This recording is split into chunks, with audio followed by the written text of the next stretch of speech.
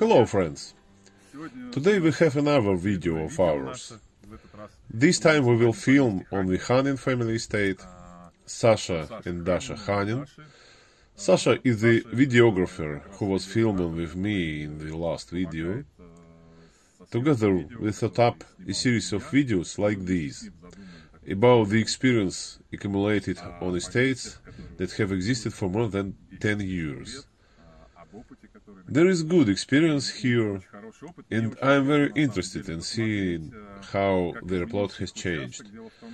In 2008, my wife and I came to their wedding.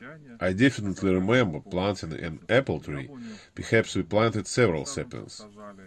Back then it was almost a bare field.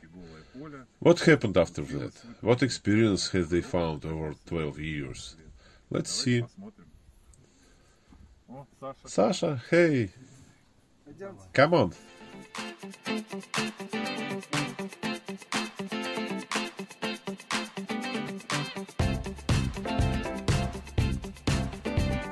Hello friends! This video is about our experiences, living and creating our family estate. What have we achieved in 12 years? What were our successes? I would like to share some experiences, some of our mistakes and our good luck. Starting from the moment we came to this land as an abandoned field, not very fertile land, and how it ended up after 12 years.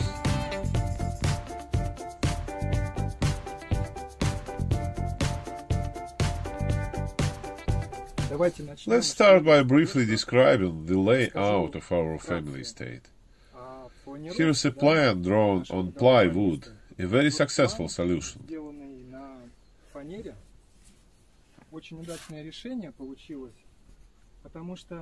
Our first plans were on paper, redrawing each revision, but paper becomes unusable very quickly. So it was a good solution to start with success, to draw a plan on an ordinary sheet of plywood. We came to the estate from the fact that I met my wife here in the settlement. We wanted to make a wedding ceremony based on the books of Vladimir Migre. So we created the first plan on paper,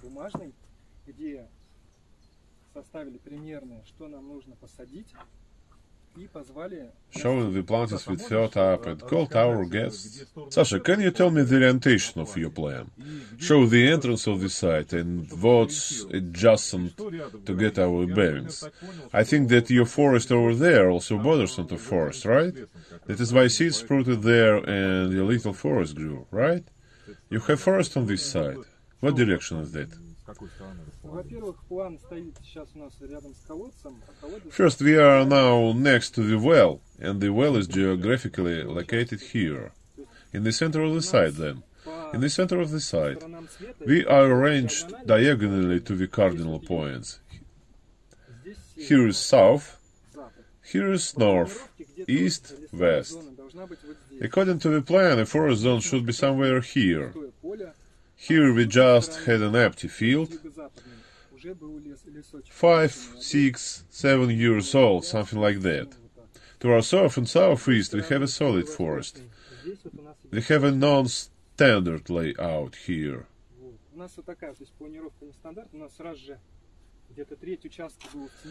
At the start, about a third of our site was shady, where sun should have been, and where there should have been forest, shade and wind protection, everything was just open.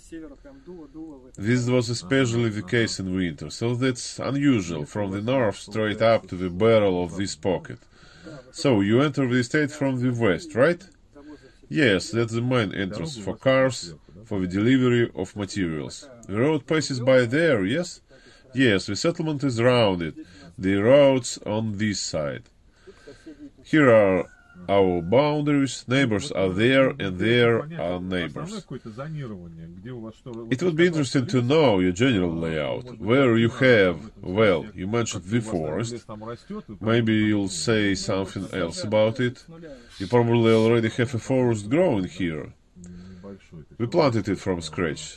Still small, right, it's growing. What about the main areas? Where is the garden, living area, household, or how is it arranged? At the start, we didn't know where we wanted everything to go. We began organizing the wedding, invited neighbors. We decided to have a wedding mount right here. We knew we'd have a hedge and its exact place, and where the forest would go. Our task at first was to arrange the forest edge, to make a garden protected by the forest, and to locate the pond.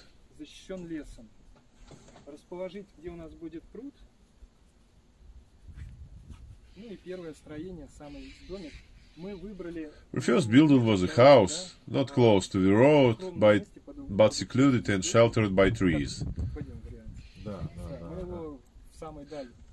Same as your version, yes, yes. We were far away, not even 70 meters, but 90 meters for us. Well, many people will want to go deep, yes. In the end, it turned out that closer is better. You are planning another house in the future. 3 or 4 years ago, my wife and I planted out here. We are still perfecting it. The garden ended up over here. In the end, it's forest. Not half of the estate, but our forest seems to be like a thicker strip.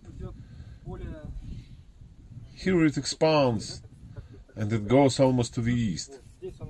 Here, continuing the forest, we have fruit trees, as you can see on the plan.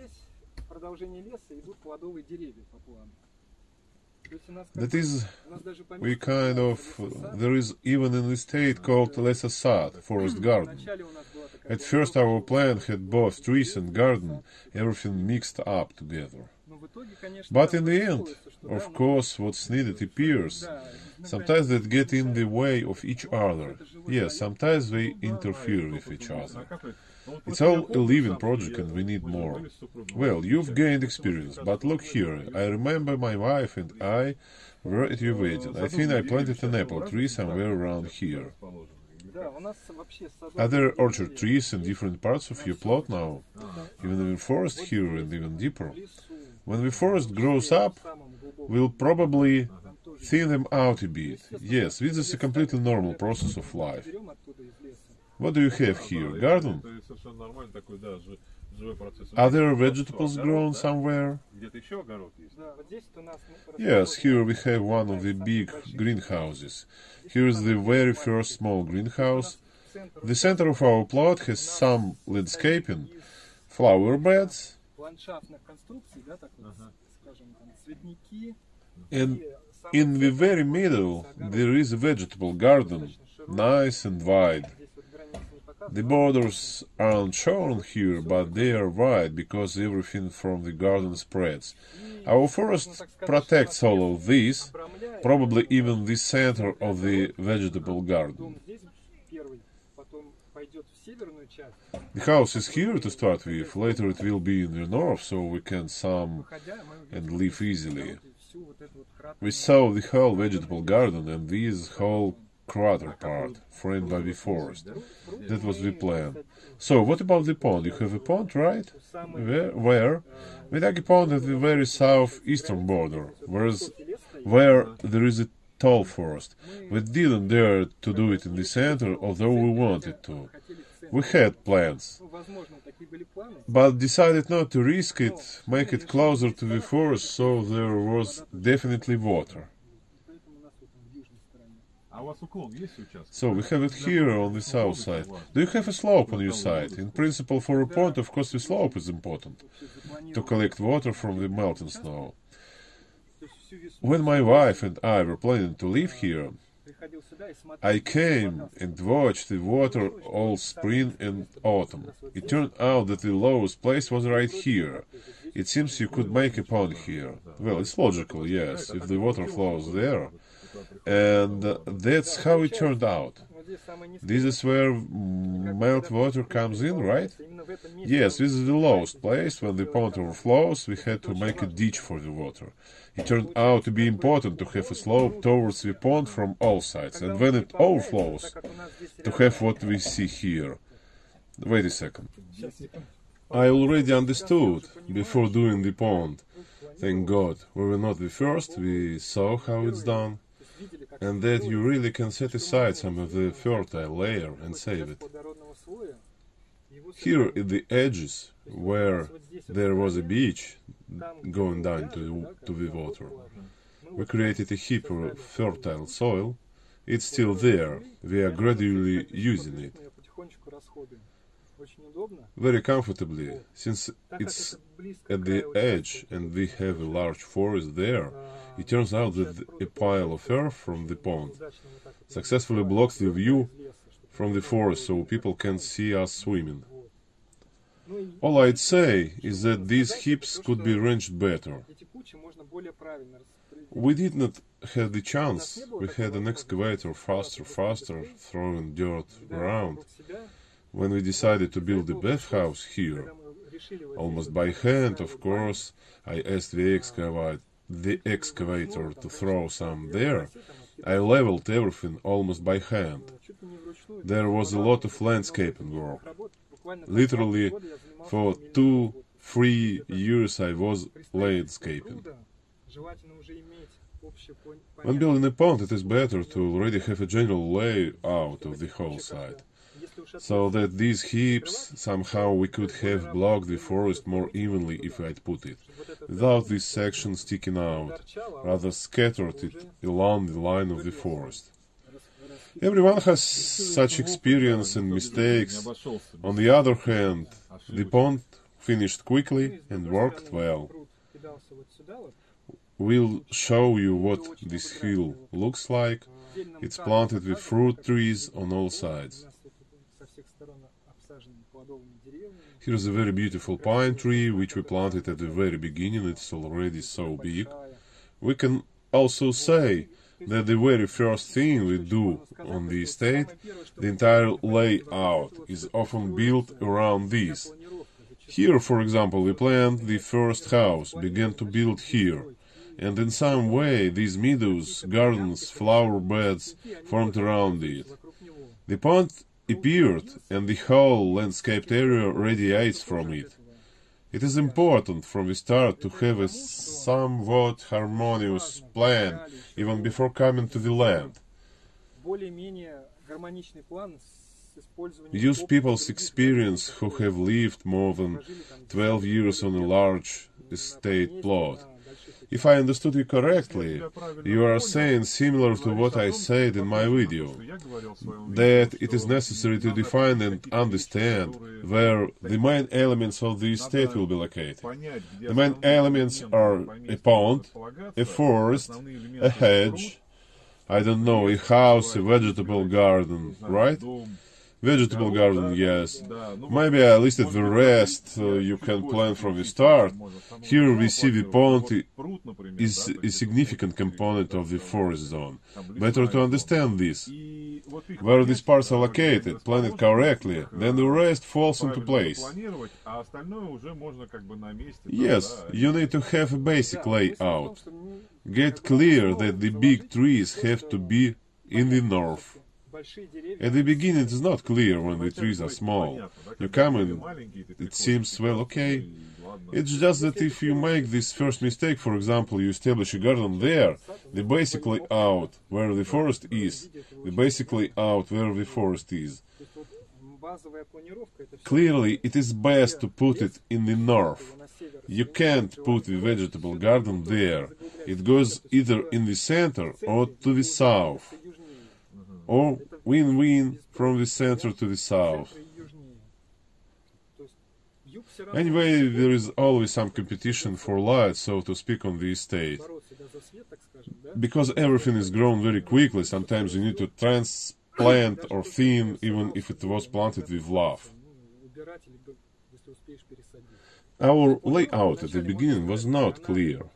It was superficial, just rough. Here is another thing. First I made one vegetable garden, then a second, then a third. But weeds took hold, and with 3 gardens it is difficult to keep them in hand. It is better to concentrate on the first vegetable garden, make it permanent so it has its own spot. Not moving around and make this place really good. We had a similar story at ours. I also tried gardening in several places, but I spent a lot of energy basically just idling. You need to know from the start where the garden will be, not to have to move it later on. Well, yes, the vegetable garden is one of these elements I mentioned. A pond, a vegetable garden. It makes the pond easier. We have big trees here, but in the midday sun is in summer there is not a shadow on it. It's okay. In fall and spring, of course, it is covered by a shadow. Well, yes, clear. But my wife and I didn't notice that this to be a problem. I would probably say, from my own experience, that a pond can go anywhere. So if you have low land in the center, better to dig in the lowland. It makes no sense to fight against nature, pump water up a mountain. Better to do it in the lowlands. Our version took 3 years, despite the fact that it is in the lowlands. It took us 3 years to somehow fill this 30 square meter mirror. It is still better to do it in the lowlands. That's my advice. We saw some negative experiences. If on a raised area, there simply will not be water. A little at the bottom and that's it. Maximum. People are very worried about it, so it is very important.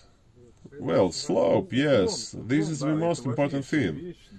Yes, as I say all the time, wherever the water goes. I am interested in your opinion. For example, I would not make a pond in the depths of the forest, because then a lot of leaves will fall there. Such is the limitation. Still, under all other conditions, I would really look at the direction of the slope and where we can collect meltwater, and then in theory everything will be fine with the pond. I agree, yes. Well, here's an example. My great-grandfather, he had 50 acres. He has a pond in the forest. It is like an amateur, but I liked it there.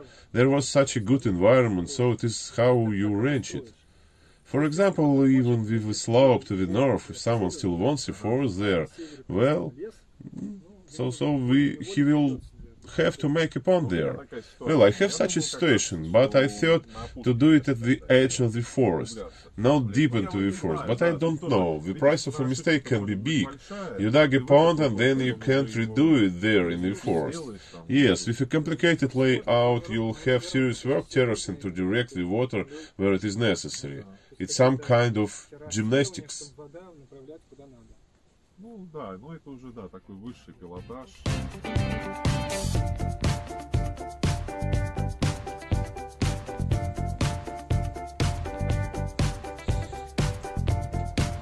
Regarding the construction site, I'm interested what technology you used for your first house.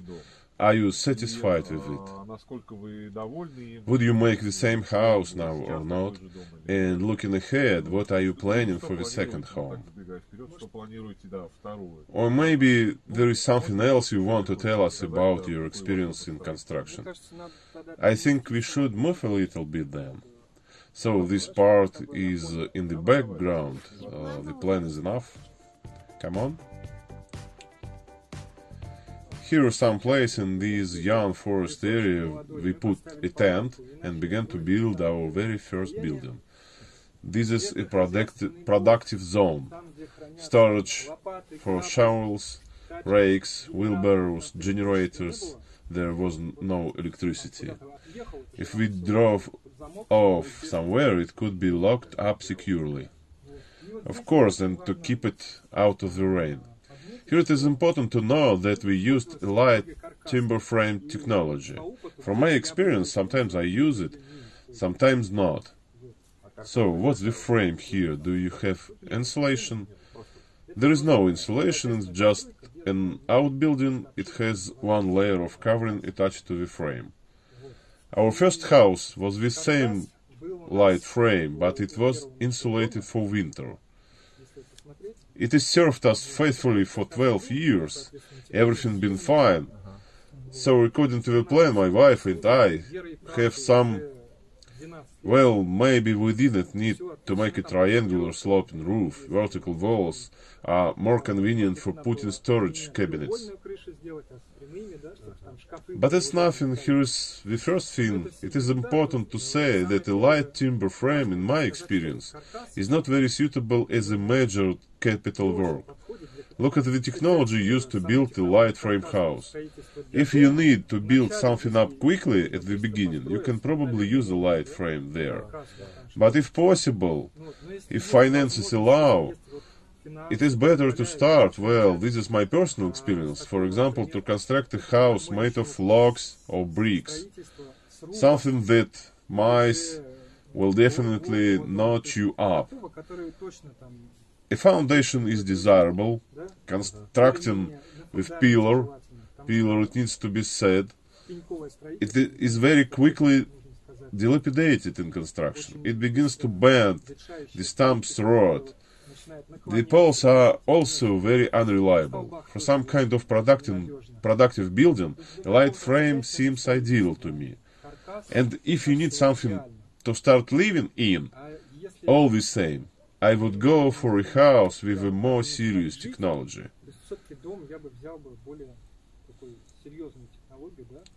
And if it is, for example, light adobe, they have such buildings here. They soak the straw, mix it, or straw construction, for example, is also quite popular among us. How do you feel about such technologies? It's also a light timber frame, right? Is that right? Well, yes, I can't say anything about the straw building. I guess it's a very complex technology. Well, difficult to do high quality, it seems to me, right? Yes, but from experience, a log house, log on log, even if I hired a completely inexperienced team, it's still a more reliable structure, in the sense that it can be repaired. Over here, what is our difficulty? Wrong technology, so our inner frame breaks down. Moisture gets trapped there. Mice appear. Well, if you missed some critical things at the start, then the frame breaks down very quickly. The only thing I can say in favor of the light timber frame is that you can quickly and easily and extensions and complete it. This is a plus. Maybe it will work for the beginning.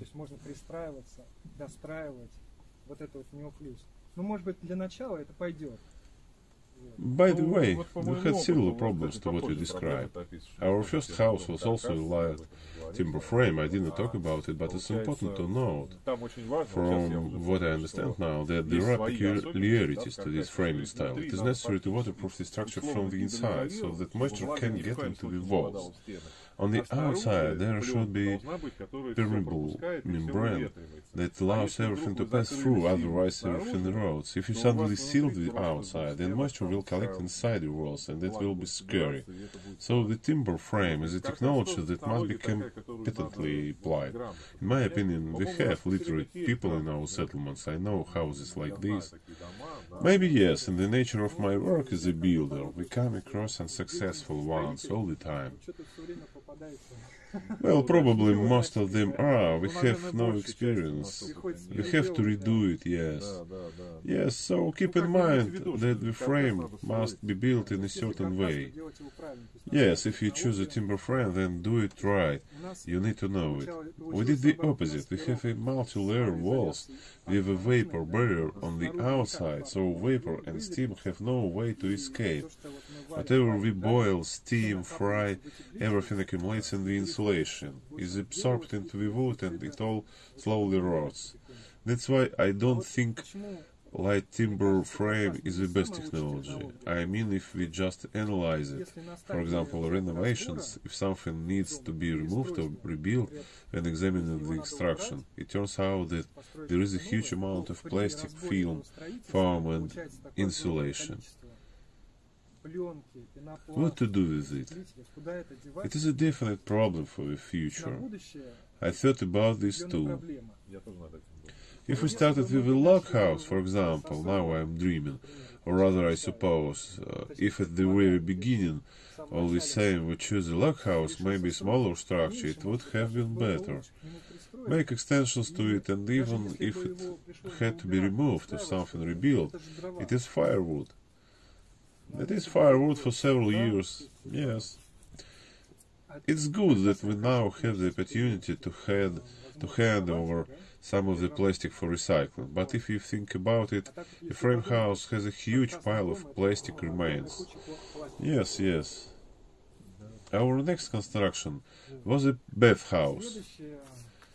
Probably we should go there. Come on.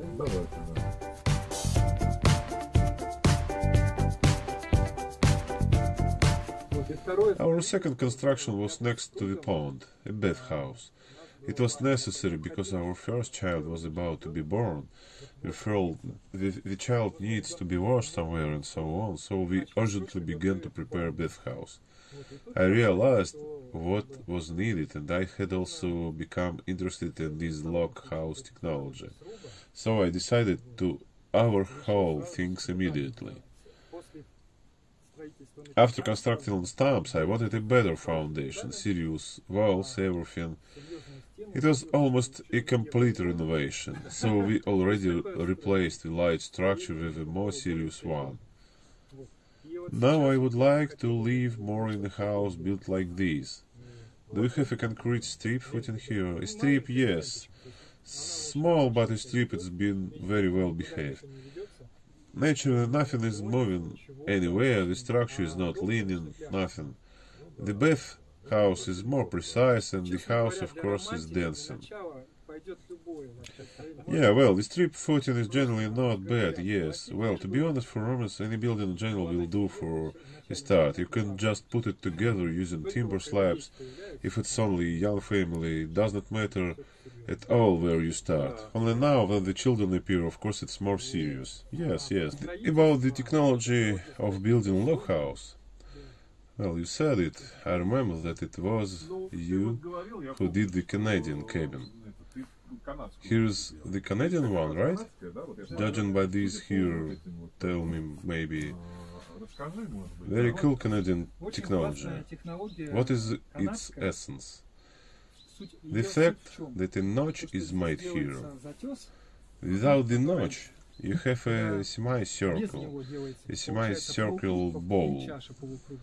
When the lower log dries, its radius decreases, but the upper cup, made with this geometry, remains. So there is a drawback. Small holes or cracks appear between the logs. This naturally happens over the years. That's the disadvantage.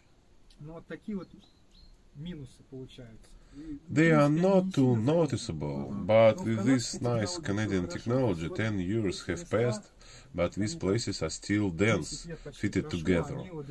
You didn't need caulking? I didn't caulk. That is, how did you build up the frame, curve them down and that's it, right? Yes, this is the Canadian style, almost 10 years. But here you can't insert a knife here.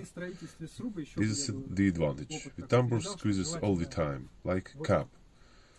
If constructing a log house, I would also pass on the experience. It is desirable and good, of course, when the sun hits, but it is still better to make a larger roof, to kind of close. Large overhangs. I painted this at the beginning, and it's clear that with the rain and only small overhang, if the roof was short, it would be even worse. So a log house should have a good roof and not skimp on paint. Good paint is desirable. Still, this state technology has very much justified itself. For example, at the beginning, when I started to bathe here, I was worried that a little wind was blowing through the cracks, but it was only because the squeezing had not started. I followed the tips saying a log house must be heavy, must have a massive roof. People used to feel earth over the ceiling, and this was correct. A massive ceiling climbs up rows. which usually hang not pressed, and these balls of logs, even ordinary balls, enter each other and everything becomes tight. By the way, I tried it in the bathhouse and in the workshop. I have a bag filled with earth, well, really good, but in the big house I didn't take this risk. I don't know, the area is large and it is high, 2 floors to drag this soil. Well, there probably light it up will suit better. Well, yes, you can, of course. There is just a mineral wool, 20 centimeters there, and so I agree, yes, if only to fill up with earth, it turns out cheap as well. Based on experience, we can also say that when disassembling this bath, when required, there will be basically only firewood and birds. When analyzing the first house, and this is not far of us, in 5 years it will have to be removed and rebuilt, or we will try to move to a new house. That is, there will be a huge amount of garbage that will have to be disposed of somewhere. Recycle, do something. Well, this is such an experience. If you are very careful about nature, then think about it. It is better to start with a more environmentally friendly one, probably then. Well, who is interested in the idea of family estate? In my opinion, everyone understands. We are all for the respect for nature. Me too, frankly, for my first house. I already thought a lot what to do with all this. I have to, and we will also have to after a while. But I hope it can stay with a little longer, because after the construction of the first house, I had heaps of garbage, all sorts of trimming. I sorted them out for 2-3 years. I was taking something to the city, something that can be burned. Well, these are such unnecessary worries. We must get away from it, of course. Yes, I agree. As for the construction, the following buildings have already done only from logs. We already started a goat's house there and planned a house only from logs, because we realized that ecology is important, and yet it is our age-old tradition. We decided to support it. Well, Russia is really big, and there are a lot of brick houses in the Vladimir region as well. A little to the south there are a lot of adobe houses. My spouse is from Mordovia, where you pass some kind of border and the adobe buildings are around. Yes, that is, if we are in the north of Russia, then, for example, we must be careful with adobe. Yes, adobe is not widespread here. Log cabins are more suitable. A log house is somehow illogical to build in the south, because of lack of forest. Yes, there is such a thing. Also, frame construction is normal for outbuildings. We have a frame workshop without foundation. But is it insulated or not? Insulated, yes. It is without a foundation. In my opinion, construction without a foundation generally is wrong. Well, I would now postpone construction, but would put it better on the foundation, because many of my buildings are on stumps or on poles. The whole construction is good, but it has a floor foundation, that is, the floor will soon rot or become curved. This rot will begin to rise up on walls. This is very upsetting me. Yes, I have similar thoughts too. Later you begin to understand what should have been done according to common sense. But could you be so wise at the very beginning? Now looking back, the first mistakes are very frustrating, but they cannot be avoided, of course. Well, yes, this is the normal course of life. So good. It's like a football field here.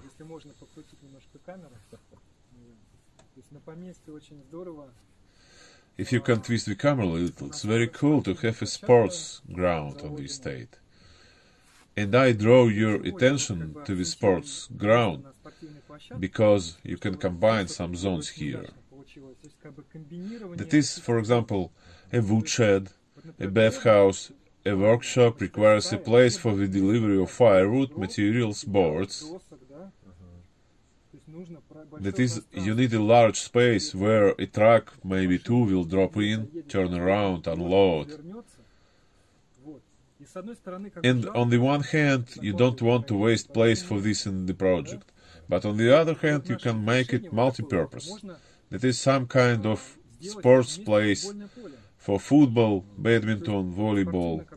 And here's the entry, it turns out, right? Yes, we drive in from there. Well, you are so far from the road. Well, yes, this is due to the fact that the first desire was to go somewhere into the distance. And now, by the way, would you do it differently? Yes, now we do differently. That is, our first desire was to hide away, so that no one could see us. We are for ourselves, doing what we want. Well, that was great. We are on our own, in our thoughts. We are creating an estate, that's cool. Less communication for us, it was great. And now we understand concerning the layout. For convenience in the future, it is very important to take into account all the points, the delivery of materials, firewood, how convenient it is for you to come to the house. On the first video, you can reconsider it again, watch this experience of Anatoly. We step on the same rake, everybody steps on them, I think. For many it will probably be so. Well, I hope you get the idea of array combination. That is, these are the moments you need a place for a reversal and we use it for something else. Yes, this is multi-purpose. Yes, it's cool. And taking into account the fact that not all, for example, have 2-3 hectares, but basically all the same 1.5 or even less. Well, yes, but in many settlements, by the way, it is strictly a hectare per person. But it's also good, because if you have a small plot, you think more about the public. And this is a very important aspect. And here is another short question. Your land is so flat here. Did you level it off on purpose, or was it originally flat? Because apparently after plowing, I have some kind of furrows on my plot. There is a bath here, according to a plan. We decided to put a bath here, and I had to move a heap of soil with an excavator. There were pits like these, half a meter deep, and heaps like these, half a meter up. I cut topsoil all down to the level of the workshop and later ordered an excavator to take it all to the forest. That is, the surface here was simply like gullies. With a shovel, with a rake, with a wheelbarrow, a year or two.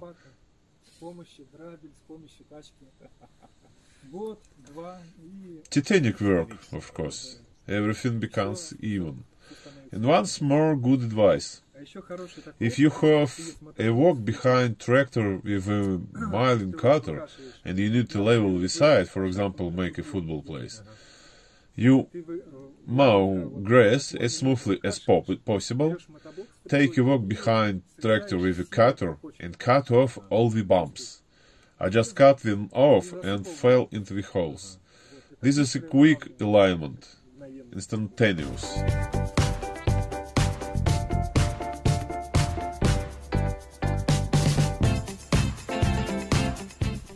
Some of our earlier places of vegetable gardening, they are overgrown and many of them disappeared. Clothed with weeds, there is something growing in the trees, but this is the main vegetable garden because it is in the center. And according to our plan, it was located somewhere in the center. A greenhouse was quickly constructed. I will say separately about the greenhouse in more detail. And the vegetable garden is not included in the forest zone, is it? Is it at the edge of the forest in prospect according to the plan? Yes, this is the idea. The sun is coming and it shines through everywhere from the garden. But do you already consider this place good for a vegetable garden? Yes, I like the center and we continue to expand it. This is an important issue. It doesn't make sense to make a vegetable garden small in many places. Weeds constantly clog him. It must be fenced. If you have goats, you need to protect it from them. Still, if it is centralized, it is easier to keep track of the goats. And if there are 2 or 3 of them, then you may not keep track of something. Water. Either to throw hoses around the entire site or to run with a watering can is also so-so. And it turns out in the center of a large vegetable garden, much more efficient, convenient. And for example, you've got peat or hay, that is, you rolled a bale of hay straight into the center of the vegetable garden in autumn, for example. Close to everything, or in the spring you plant potatoes under hay, immediately you do it all. In large quantities or in small quantities, you move everything in the center. That is, it is very convenient, everything is very close. And it is also important to have an entrance to the garden. Again, to bring in fertilizers, for example, and take a harvest out, maybe for the future. That is, for example, to transport on a trailer to the cellar if needed. Concerning the vegetable garden, I can also say that if you constantly live on the estate, you could keep animals. And for the garden, it is very good.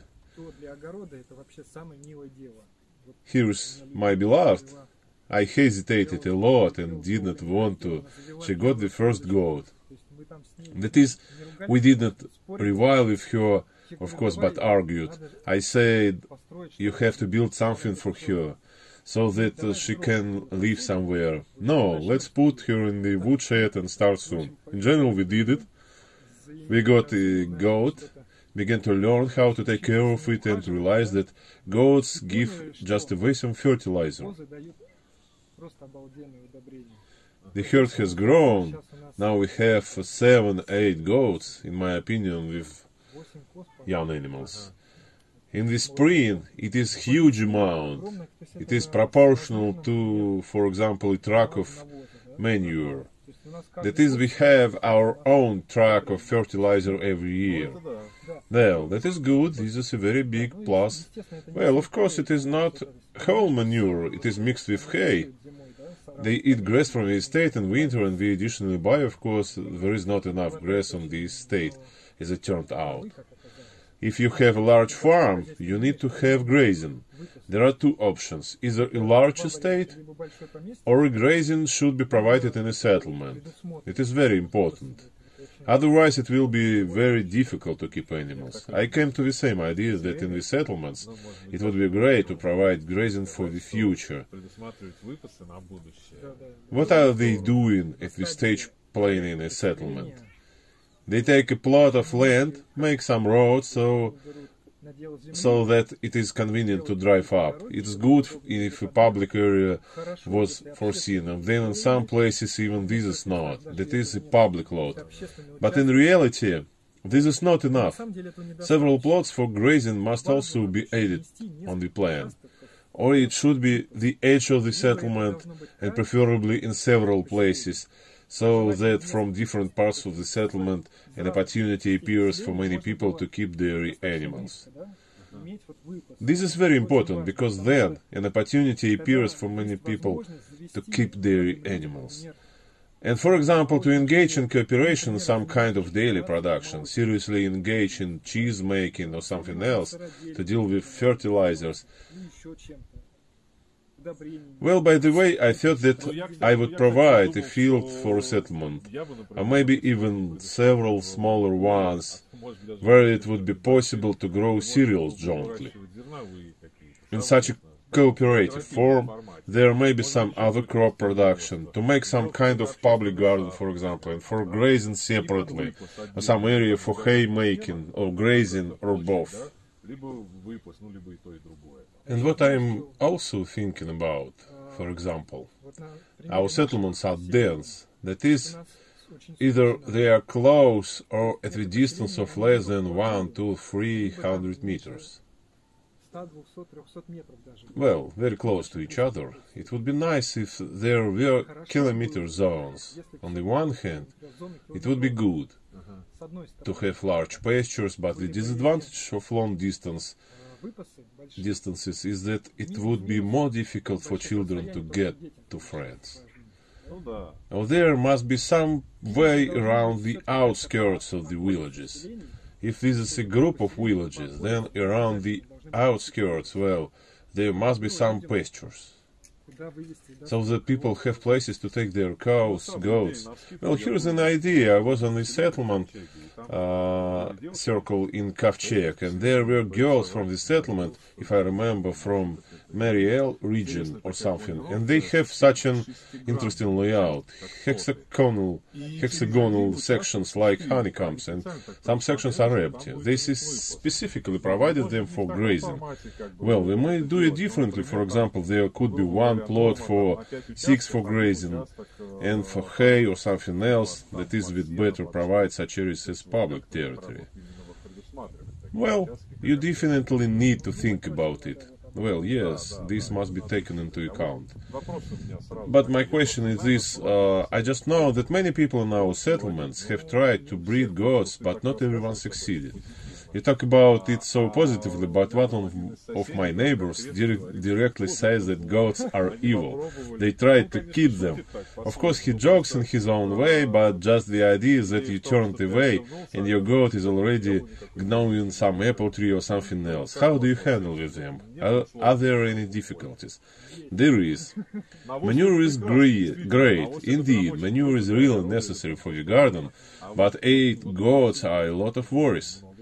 Goats need a very good warm room, preferably spacious, so that it is well ventilated. They don't like cold? Well, if it is cold, then the young are bad. In the spring, young growth appears, and if the air gets straight through, it is not very good. Well, by nature it is possible, but not desirable. Plus, in winter you come to give hay, talk to a goat, milk it. It is much more pleasant in the warmth. And when you keep goats, here we, for example, are already laying small areas, such fenced meadows. We plan to have 5 of them for grazing. That is several places.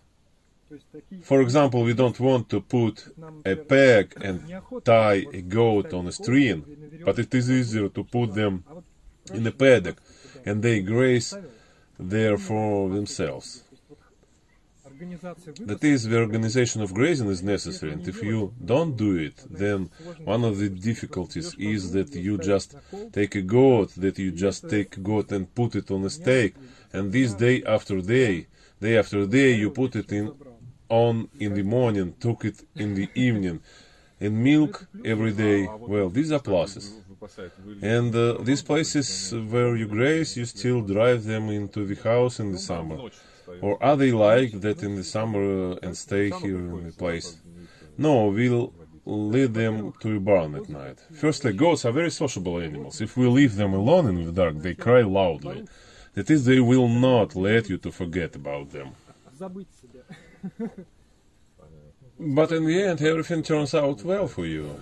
And you are happy, right? Yes. Well, based on our experience where we went wrong, we were mistaken at the very beginning, and it was necessary first build a goat's roof and then get a goat. It would have been easier because our fire shed got busy and we had to build a fire shed. That is, some kind of difficulty has occurred. That is, we urgently had to put firewood somewhere, and the goats are now there. Well, on the other hand, you tried. What if it would not suit you, but you have built a goat's house already?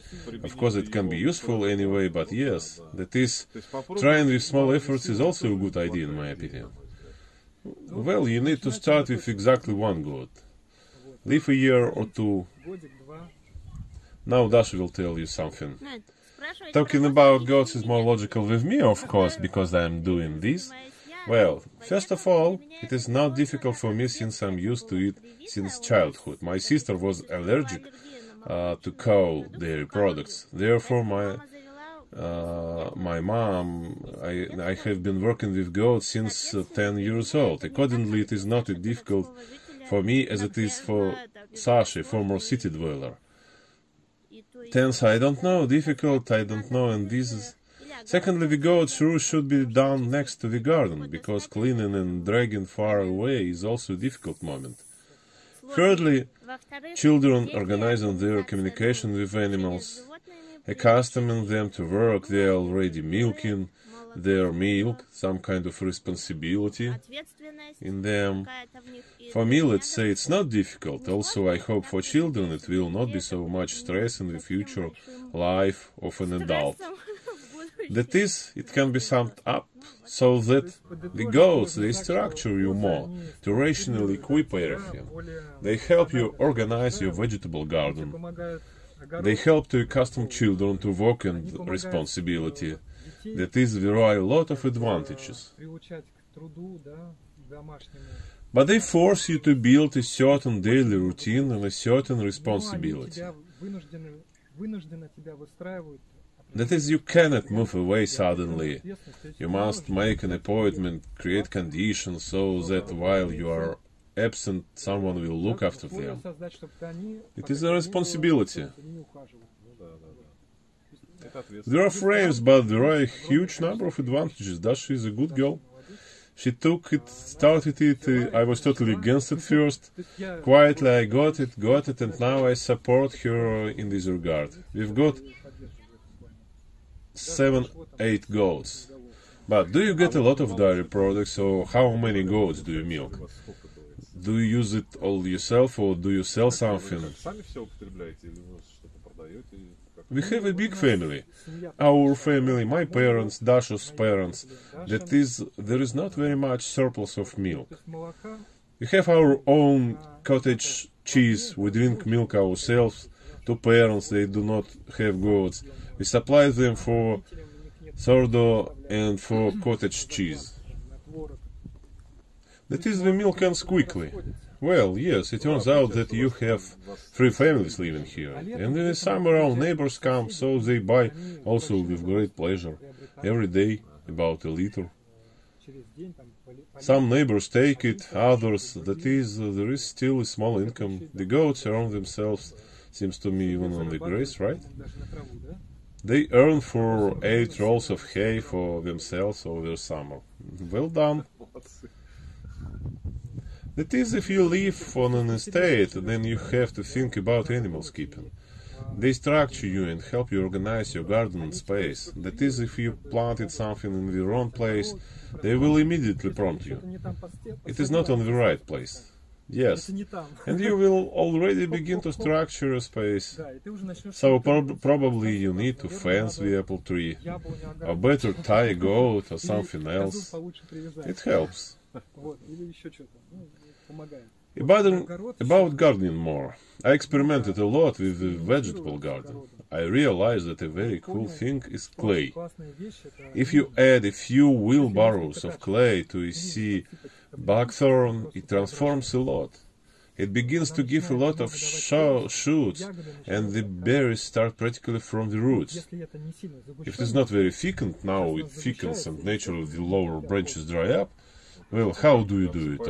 Are you strewing about the trunk circle or straight to the trunk?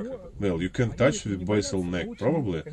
They are not afraid of this, but it is better, of course, not to close basal neck. It is better to do it nearby. Or if you plan a garden of them or some kind of composition, it is better, for example, to create a bunch of clay and plant several good varietal bushes around the perimeter. It is better, by the way, plant good varieties at start, large, and they will just start to grow quickly. And so, clay, elsewhere I noticed, here you plant some kind there. For example, cedars, oaks, walnuts in general. They are very capricious. It can be hard for them, something else. If there are piles of clay nearby, many trees, they seem to be rooted there. You can clearly see that if I start trimming the ground, I see how they directly launch the roots into this clay. Here, next to the hips, from the pond, pears. Pears are very strong next to them. They put their roots right there under the clay, and they just feel good. The apple tree feels good there. I paid attention to this, and now I have an experiment.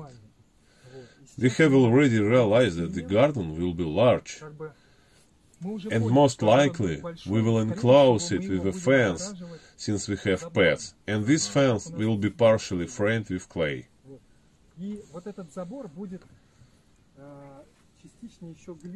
What is more good, that clay allows sediments to linger in the garden.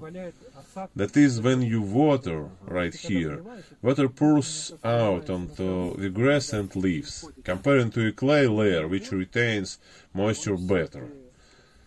The only thing is, if the garden is in the lowland, this is one thing. If it is at the top, then this clay decoration is very cool. That is, it allows to retain additional moisture, and it is very cool. Will help for good harvests. Interesting experience, very interesting. I have not thought of it. I will show you separately on the video. This year, in the middle of summer, I just made a clay crater and loaded a lot of ham there in the fall. And in the spring I forgot about it, but in the middle of summer tomatoes grew there. We of course did not plant them, but a self-seeding pumpkin grew there. Zucchini of this size. That is, I literally put so much there, but it grew to incredible sizes. How can this be explained? Well, it seems to me that clay helps.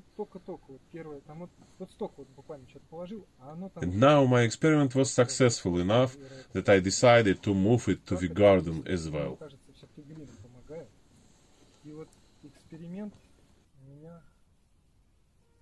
Достаточно удачно, что я решил это переместить еще и на огород.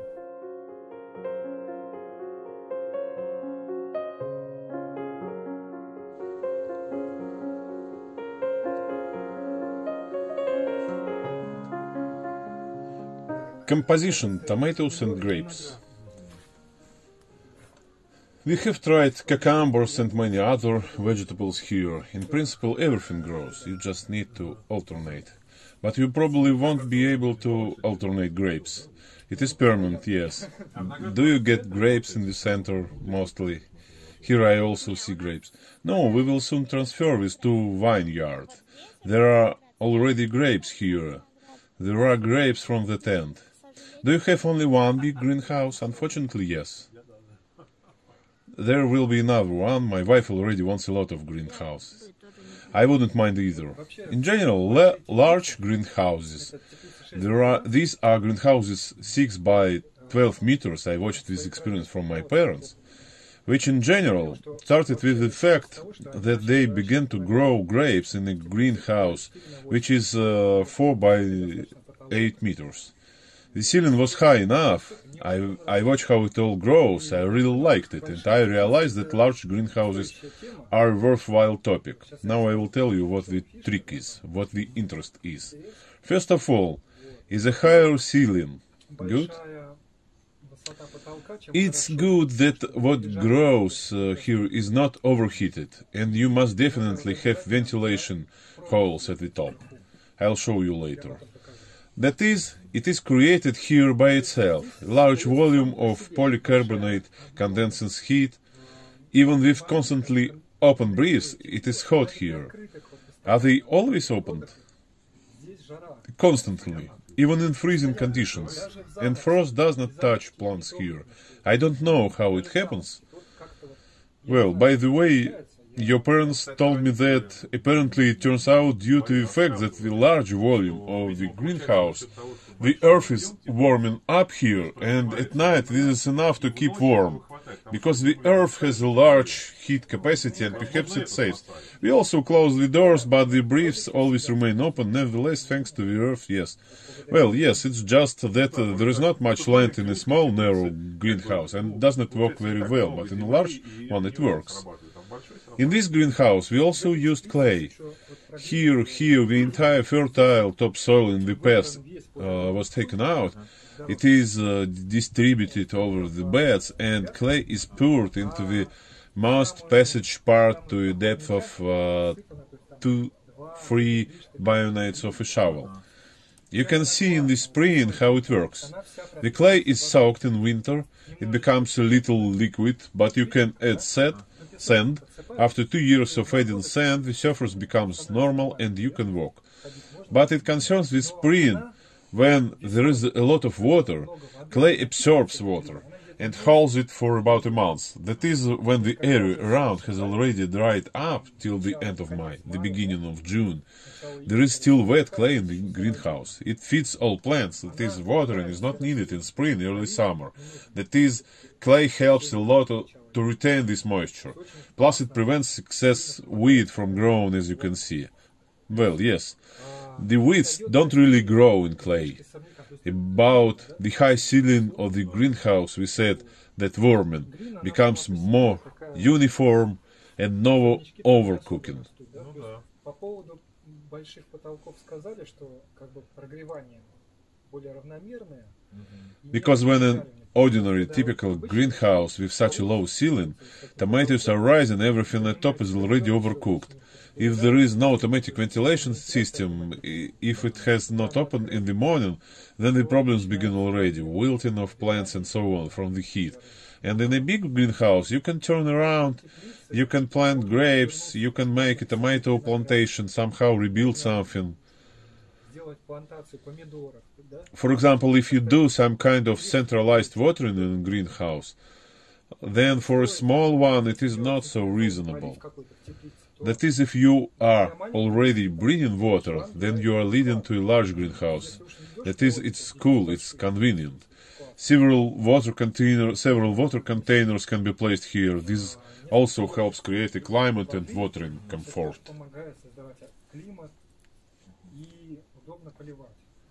And you can add that it is not watered here at all. Basically, I do not water the greenhouses, nor this one. It's because tomatoes are all the same, right? Well, in general, I don't water the garden either. What revelations. No, well, honestly, there is no point in watering the greenhouse. Well, besides, it may not be necessary to talk about it. Well, yes, that is, the greenhouse in principle requires minimal watering. When constructing clay passages, all the water, I don't know how, either through the capillaries, or it seems like it should hold it back, but for some reason it helps us keep moisture in the ground. Pulls it in, maybe pulls in. Interesting that is clay, like here it is understandable, but it is in the garden and in the greenhouse and in construction, the stuffs are all on clay. That is, this is the most important material probably. And about the construction of the greenhouse, we can also say that no metal is needed. You can make everything of wood. That is, the racks are made, the upper and lower crossbars, and it used to be, the structure is like this, a roof triangle, is knocked together separately and just thrown up. It's pinned from below to the frame and polycarbonate is arranged on top. That is, everything can be done by one owner.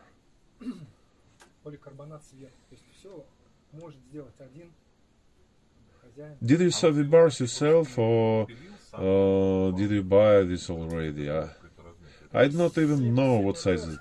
This is 7 by 5 centimeters, this is from a regular floorboard, 15 by 5. Just in half. Well, you sewed in general, sewed yourself. This is an inch, 15th too. Also sewn in half so that there is less shadow. At the top there are thinner slats on the crate. Is the polycarbonate removable or not?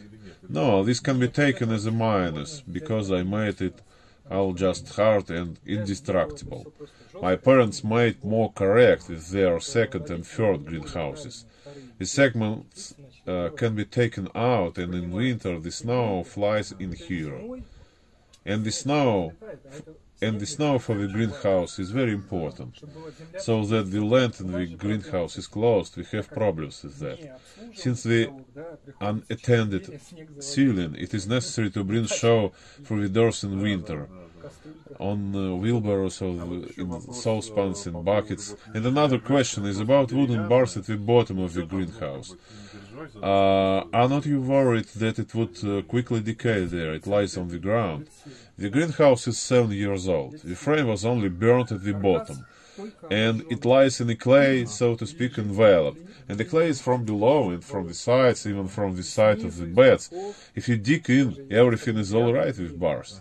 It is simply burnt. The presence of clay does not allow to rot quickly. наличие глины, она как бы не дает... Even that smaller greenhouse, our first, is more than 10 years old. It is also made in clay. There is a thinner board.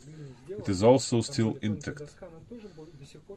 That is, in general, you cannot bother with some kind of foundation. The fact is that this polycarbonate has a maximum lifetime of 15 years. This is such a maximum that it seems unattainable. We changed polycarbonate in the greenhouse already, and as I remember, it served for 6 years.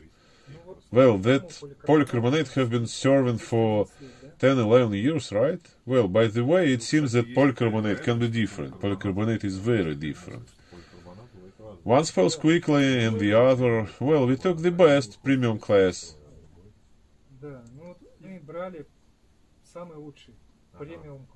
Well, of course, it's expensive. The difference is 2 or more times. This is expensive one as well. That is, it turns out that if you take a cheap one, we, for example, took a cheap one for the shower, and it decayed literally the next year, just crumbled in the sun. To choose cheap or something in between doesn't make sense either, because there is no pleasure to change all this in 5 years. If we take it, then we need good polycarbonate, and then about 15 years probably it will serve. It must, of course, be washed in the greenhouse, take care of it in winter in order to prevent snow accumulating, because in our greenhouse polycarbonate cannot be removed. I have a stick with a scraper, I throw it on the roof and clean off every thaw, so that all this does not fail. It seems that the structure is not very rigid, but the greenhouse can withstand half a meter of wet snow. Well, you have this, I forgot how are they called. This is like a roof truss on purpose. They can support a huge load. So it is clear. And in a large greenhouse, there are supporting props in the center. That is, the center racks hold the entire mass. Well, yes. Well, I'm still interested in one more issue. I heard from your parents that you took this size in a greenhouse in order to use polycarbonate as efficiently as possible, which we usually have. There are 2 meters by 12 or cut in half by 6. Tell me about it. How did you manage to use polycarbonate economically? Very, yes, we need to count it thoroughly. To use 6 by 12 with a small skate is very economical. Here it took 6 sheets of 12 meters for this greenhouse. 6 12 meters sheets. A greenhouse 4 by 8 meters needs 4 sheets, and in squares the difference is just 2 times. That is, you add 2 sheets and you have twice as many squares. That is, the difference is very convincing. But as I see, the height is exactly to the width of the polycarbonate sheet, and you let it go straight along the perimeter. And the roof is 2, probably you made for the width of the sheet, 2.1 meters. That is, there is a little overlap. And here, how long did you do them? 2 sheets are enough? It turns out that there is a 3-meter sheet, and why I say a small skate, because a 3-meter sheet would suit only horizontally, and you did it in the middle. And when I lift a little to do a small skate, that is, it diverges a little in the middle, and I made it with an iron skate. That is, it helped to save polycarbonate because we could use 3-meter sheets. The grapes grow well, but the only thing is that this year we cut it too little. Somehow we regretted it. They left some whips and it became overgrown. Judging from experience of your parents, this should not be done. Yes, you have to do it hard, leave 1 or 2 lashes maximum from the root. But what happens if you leave 3, 4? Everything is overgrown. Because of this, he lacks the sun. Well, there are grapes, but since we still partially grow tomatoes here, They are not enough. No grapes, no tomatoes. In general, such a bad experience this year. But so the greenhouse will be completely under the grapes. As Dasha said, completely under the grapes.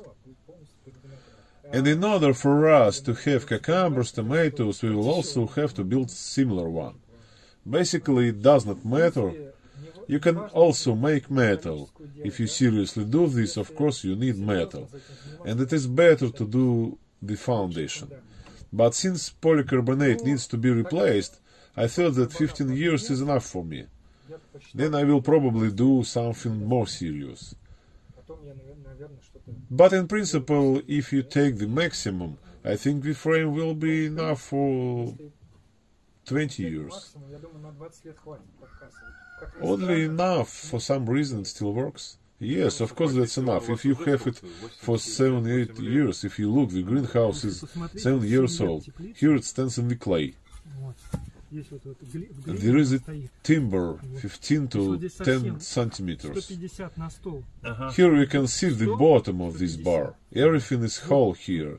It has been standing in clay for 7 years and it does not crumble anywhere.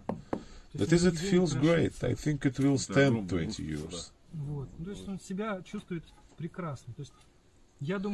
Polycarbonate is more likely to fail than a wooden greenhouse.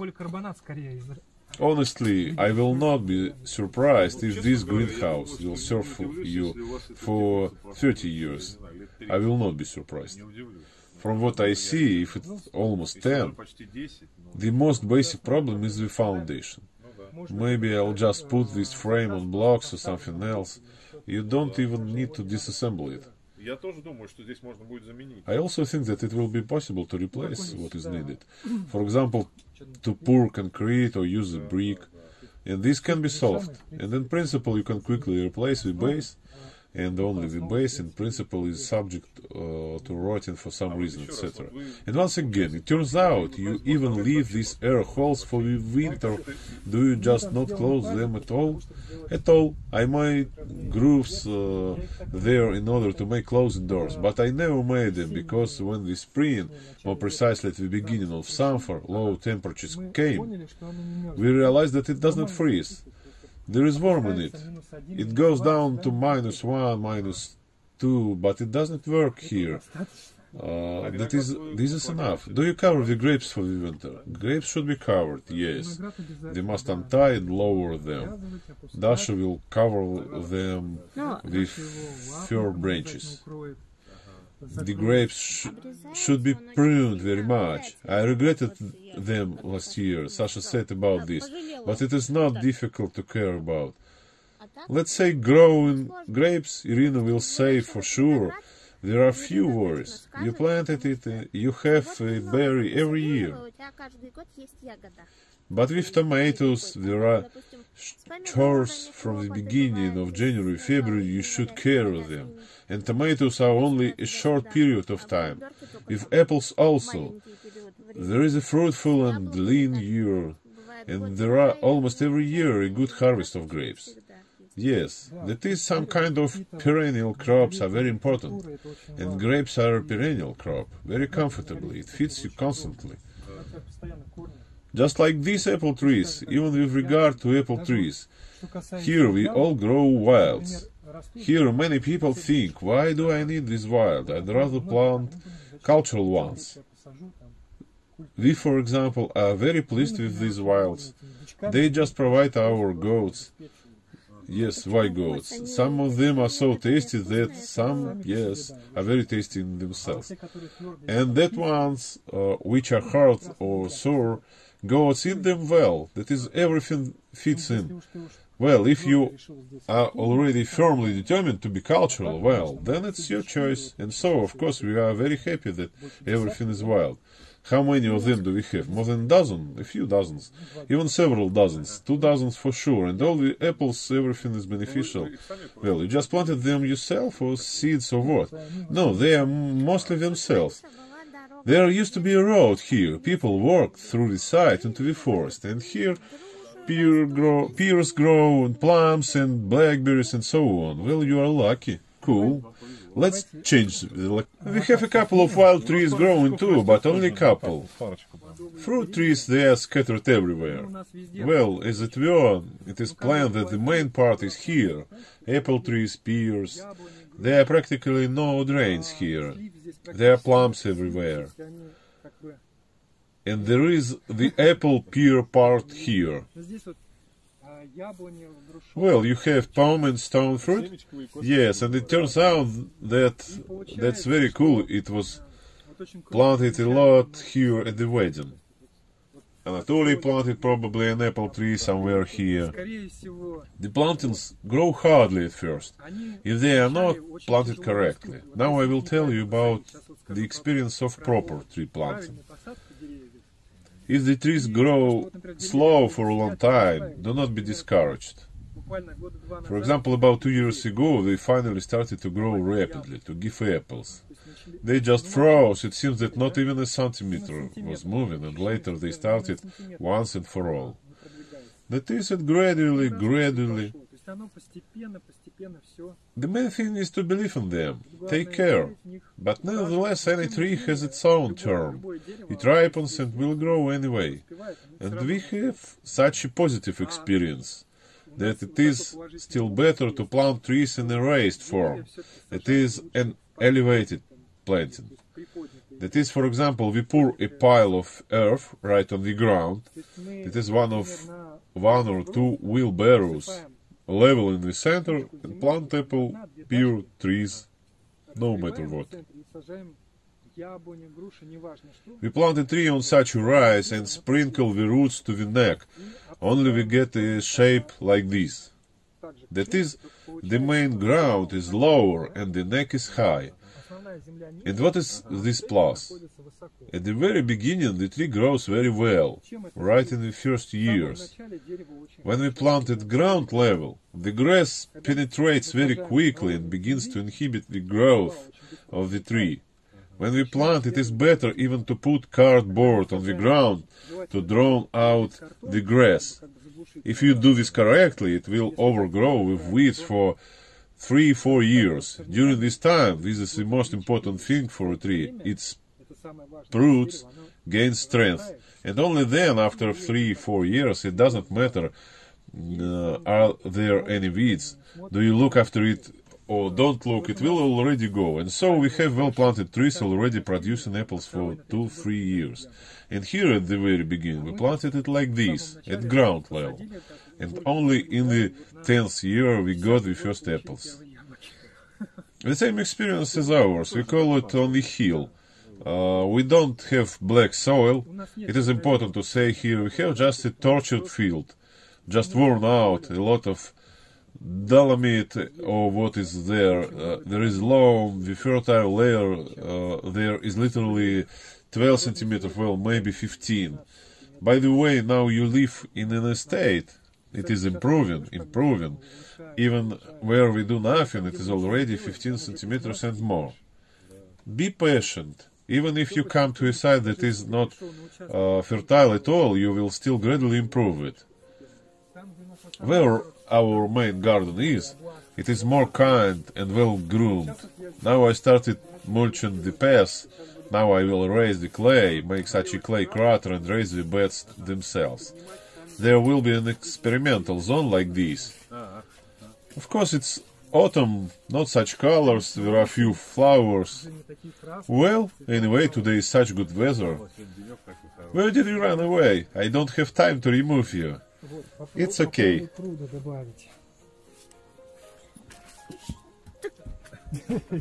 Ты куда убежал, где тебя не успеваешь снять?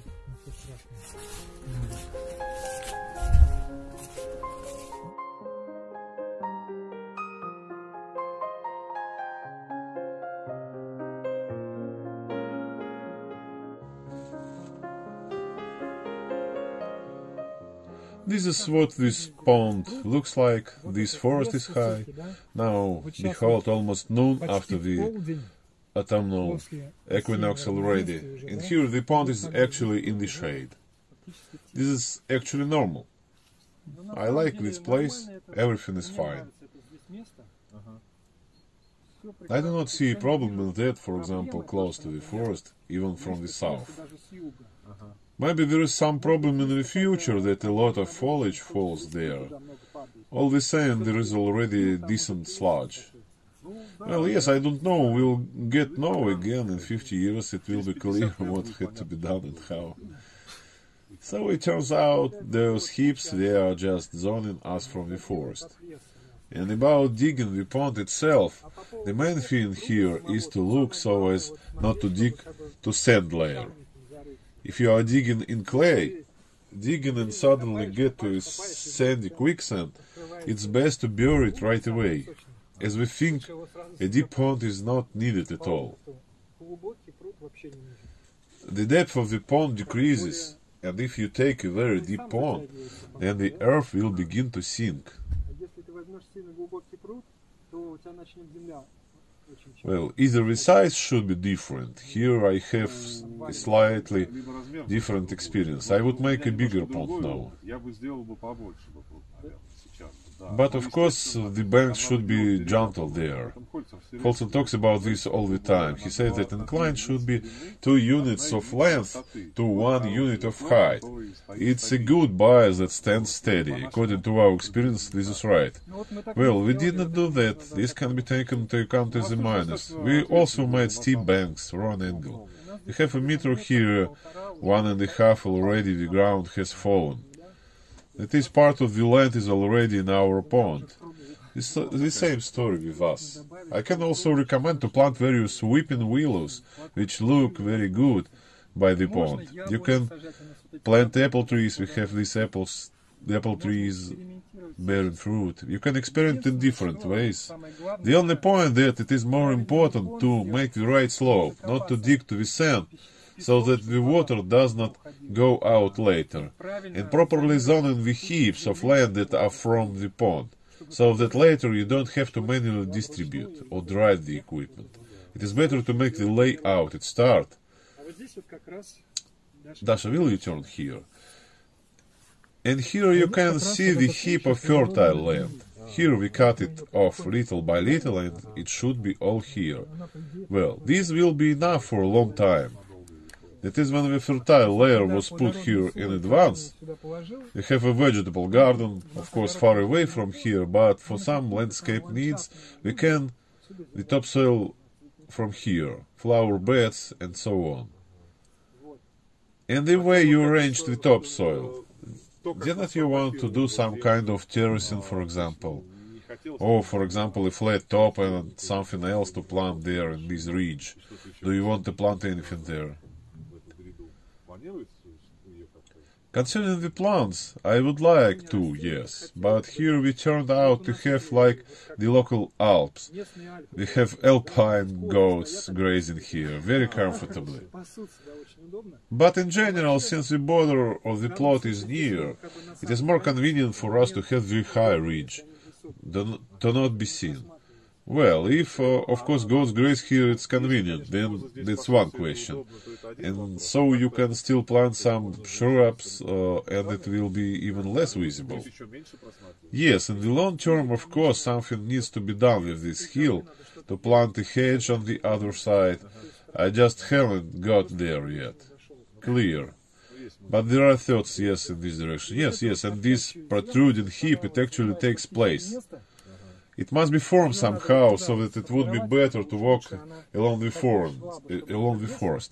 And on the other side, with appendix, it also violates this space. It too should be removed to the forest there.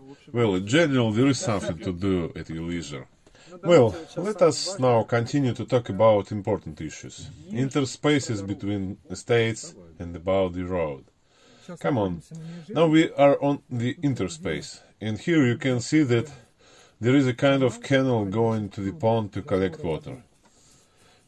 It's also a very interesting idea. In the part where the site is quite wet, you can collect the spring floods and tug them out into the pond. And now about the border.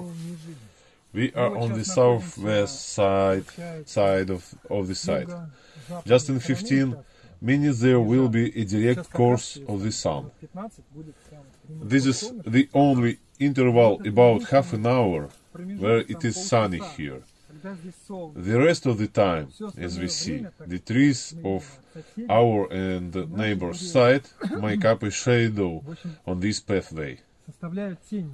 And on the border, all the same, I want some shrubs, flowers, and it is better to take into account our negative experience so that to grow a normal hedge. It's very narrow here. About 2 meters with a little in this place, and there may be a little more in another place. But if you go further, you have a border with a neighbor. You have already planted something there, do you understand? It is already difficult to change it. The width reaches 1.5 meters. Such borders are very narrow, and large trees standing side by side. It just grows very hard. I planted something there. It is poor suffering. I planted it 5 years ago. That is, in order to make an impassable and beautiful hedge, you still need light. And for this, it is desirable that the interspaces should be large. Now we will move to another boundary. For comparison, it is 2 meters wide in average, perhaps along even 70 meters. On the other border, there are 5.5, 6.5 meters wide. And what a striking difference! The bushes there have been starting to smell already. They feel good, comfortable, and all plants have enough sunlight. It is less than half an hour during which the sun shines this jab, and that interspace is shined already for 3 hours. That is, the sun appeared, for example, at 10 o'clock, lit up on our friends. Here it goes for 3 hours, even when our side will grow very big. The neighbor's side will be illuminated for some time and partially get on ours. It is the more jab, the better. Well, it seems to me it's not only about the width, but also about the layering of plantings. This is an important point that you mentioned already. Well, we came to the same conclusion, and in my opinion, many faced this issue that when you plant on the border, plant small bushes first, further either large shrubs or medium trees such as mountain ash or something else, and only then large trees, maybe even plant 10 meters deep. Do not plant any closer. It might be better that way. Well, if you plant something as important as an oak tree or other big trees, then you definitely don't need them by the edge, because they will interfere. It will be a pity to remove them later. Well, if you can imagine the oak, while the oak trees are like that, and if you imagine normal oak, a Christmas tree and birches have grown by themselves by self-seeding. Well, here's it's simple. It's simply not possible to grow some kind of hedge. The first row, a bush, it just doesn't grow. Literally, in the coming years, my task is to thin it out precisely, or even to remove it, because 2 years ago I planted a hawthorn, and I had already started to summarize, and I already understand that there should not be large trees at the very edge.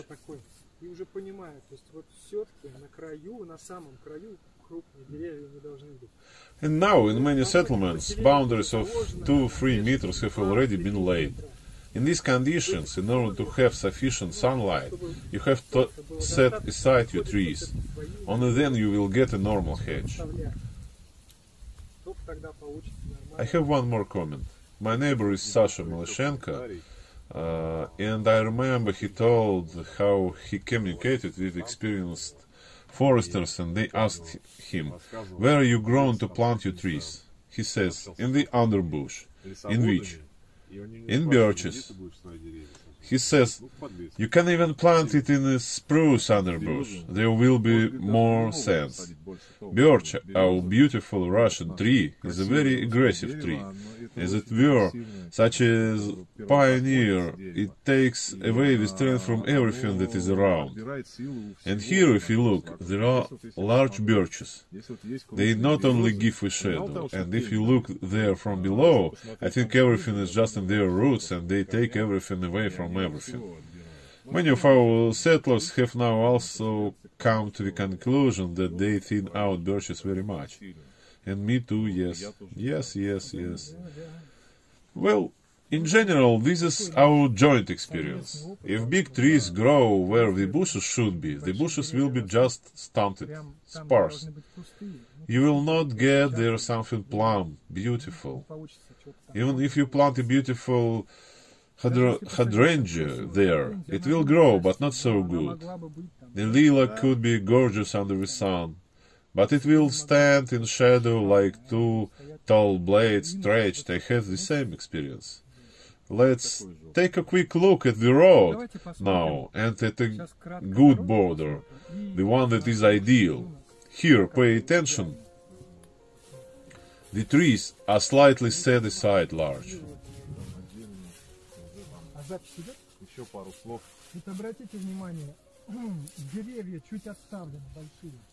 And then immediately the bush begins to feel better. And now the trees appear here again.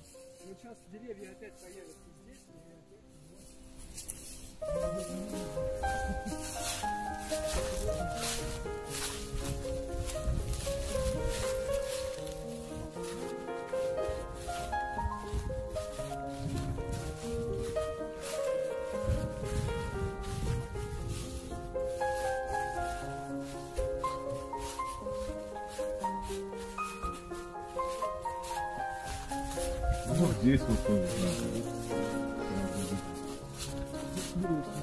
хотя да, вот видите, тут большая. Тут посадил кусты, но еще непонятно, что будет. Вот, кстати, видишь, это самое, как называется, Here, by the way, you see this. What's the name? Acacia. They were planted at the wedding, but it already subdued. It lost this battle. Bad luck. Hawthorne, of course, bypassed it here.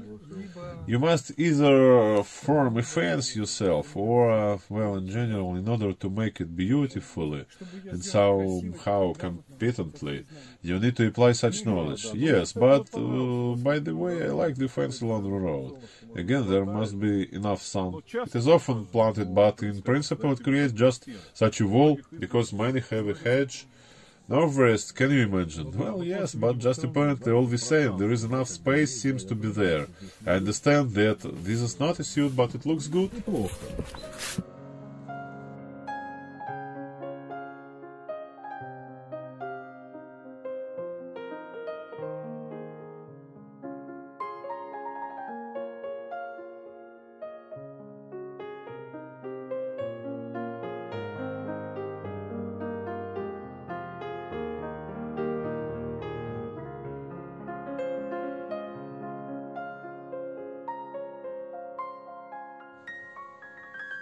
We have now come to the northwest side of the area. Here we have a driveway, and you can see that here we started.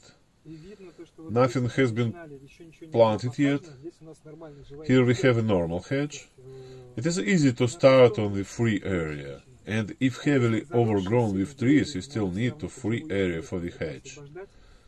That there would be enough light and the plants would grow normally. But about the road, I want to say, in settlements, in general, especially in some, the road is a big problem. Thank God we dumped everything centrally, more or less competently make the cuvettes. From the cuvettes, everything moves to the middle of the road. There is sand, gravel. In general, this is all good. And so I would like to tell my experience about the maintenance of this road. I actually do it here on my own, purely on their own, without pits to keep it in good quality. Although there drive off a little to the side, pits appear, but only by the small but early efforts every spring, but more precisely this spring I even missed because everything is normal with the road, and before that I have lived here for 3-4 years, and so the road is being destroyed. What did I do to keep it in good condition? First, every spring I spent some money. I brought in a bunch of rubble. Literally there is not much, that is, I spread 10 wheelbarrows of rubble. It's enough. At the beginning, do not leave the problem. Do not let such ditches form on the road. Anything, well, not earth, of course, but sand, some kind of sandy loam with stones, with gravel, so we need to support it. If you missed it, then even truck won't pass there. And very important, I did the landscape design of my way. I also had this second part, but this side, which we cut, it turns out it was either equal or slightly higher, and it turns out such a bowl for water. And the road is as if in water. And the first thing I did was align the cuvette, and so that the water runs off. And I constantly mow. At first glance, it seems only like a beauty what you mow. But first of all, the settlement must be beautiful, I think. Once a year, in the fall, even when everything is dry, you should at least mow. This is good for spring, because spring is a fire hazard time. Someone will pass a visitor, throw a cigarette, and you never know how it will finish. Plus the garbage gets stuck there and is not visible. And so, if it is mowed, then passing people do not want to litter. It seems there is only beauty. In fact, when you constantly mow, this place from side to road, ditch, so let's call it, where it is mowed, the road is already beginning to dry, and this is the best thing to keep it. If we leave this mirror with a ditch, then it will quickly turn into a tank-off road. In terms of dryness, I would even join this thought. It is even more important if there are large trees along the road.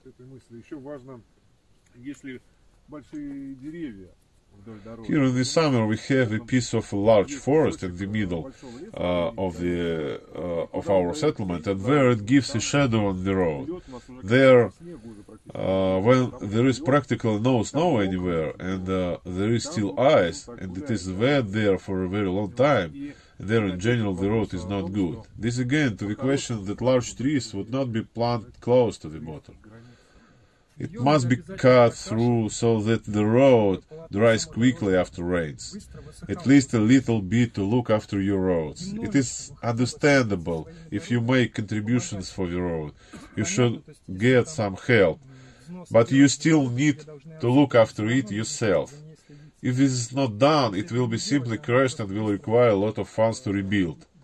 In principle, this is the most basic thing I wanted to say. Well, and the fact that the territory should be beautiful. So we just came to the borderline, that I would make such borderlines in every settlement between the sites. From ditch to ditch there are at least 5.5, maximum 6.5 meters. I hope you can see. The sun, even when it is high enough. Of course, birches and large trees do not need to be planted close. The edge of the site is still a zone of bushes, shrubs, fruit trees. The second row, of course, not even the first. And only the third, fourth row is already trees and tree-like shrubs. And with such a distance, what's good about it? First, passageway can be organized.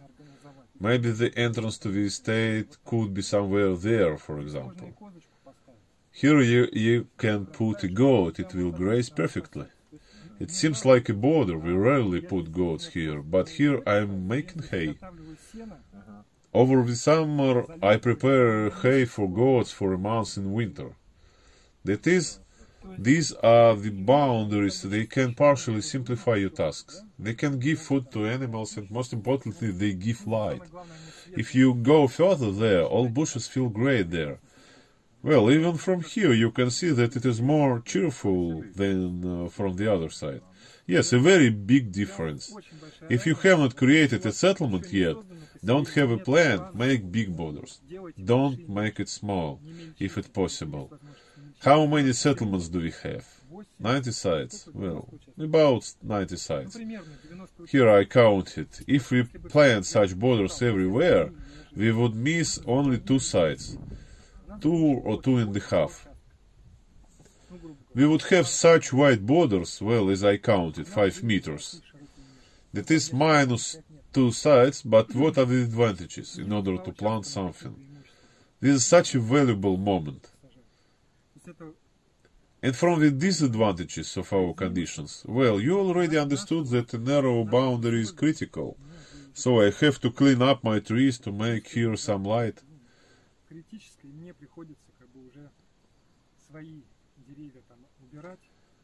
About the boundary, that is all I want to say. Do you have any questions? No, all clear, I have seen all I need here.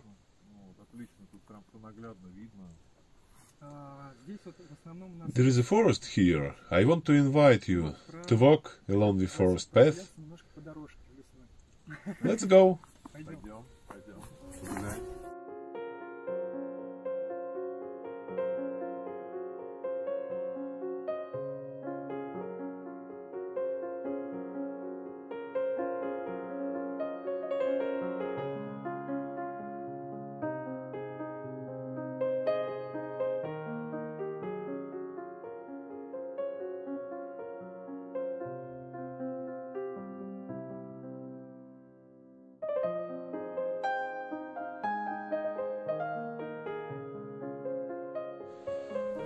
I have such a path along the entire perimeter, so that it would be convenient for me to walk with a stroller. It is not a birch alley, there is a lot of trees. The birch alley continues for a very short distance, further there is a pine forest. Somewhere passes through the garden. There is an opportunity to make a road along the perimeter of the site at the beginning. How do we use it? We pass very often. It allows you to enjoy the nature. Такую очень классную вещь на поместье. Это дорога по периметру участка. Мы ее как используем. Очень часто проходим и позволяет. In fact, even living on an estate, you are often stay at home. You are within 4 walls, you work, you do something. So if you make a habit of regular walks, then a path that runs not along the border of the site, but as you want, will appear itself. For example, I have many revelations, many thoughts, pleasures, even some berries, for example, I would not notice over the summer. But thanks to such walks, I communicate with nature a lot. I walk along these paths and try to make them so that when my wife is waiting for a baby, when he is born, he will be able to move here in a pram. And this path continues 400-500 meters around the estate. Somewhere crosses the grove, somewhere crosses the bridge, and this, in my opinion, is the basis of life on the estate. Why would I like to notice this? Because there are a lot of plans, ideas. You realize them, work. There is still a little bit of commotion. But the main difference between our settlement life from other is that we have a place where is this forest zone, where you can walk around your domain. A hectare is quite a serious area. There is a place for creativity. While you walk, you think how you will make the boundary, how you will decorate it, what trees you will plant, where you will fix anything. And all my revelations, all my best memories are connected with these walks. связаны с этим. Maybe that's okay. Well, that's okay. You just said about it, but it seems to me not detailed enough. I just understand why such a path is needed. It is needed in order to pay a lot of attention to any corners of the site. Because we also noticed in our state that this is where we live, where we work, everything grows better there than there where we never work. And if you have such a path that goes through the most part of the site, then all your state will be warmed up by your attention.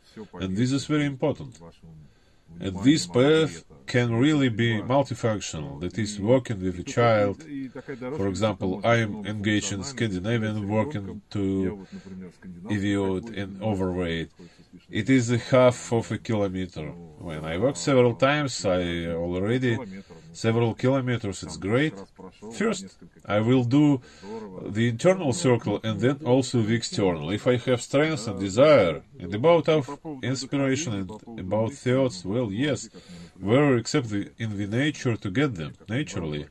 Where except their native nature to get them. This is so cool. To be honest, we don't have similar paths yet. We have some routes on the side that we sometimes walk, but Marina, my spouse, has been thinking for a long time. We haven't found out the best variant yet, what route to make so that it would be circular. Here, you know, I started from a short one. Actually, I started from this birch alley.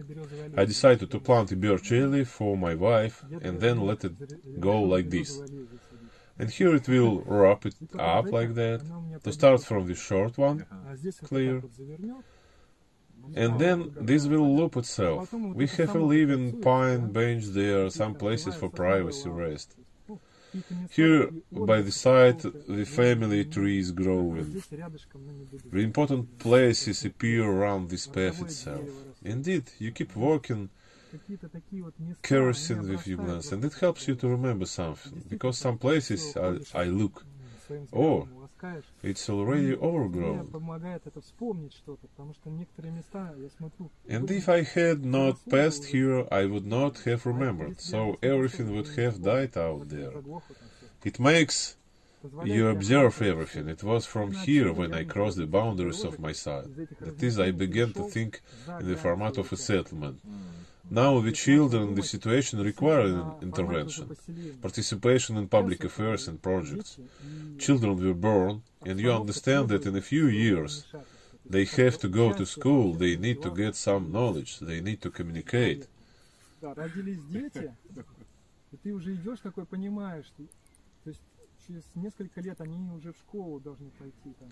That is, this nursery period will end, and they will go into the world.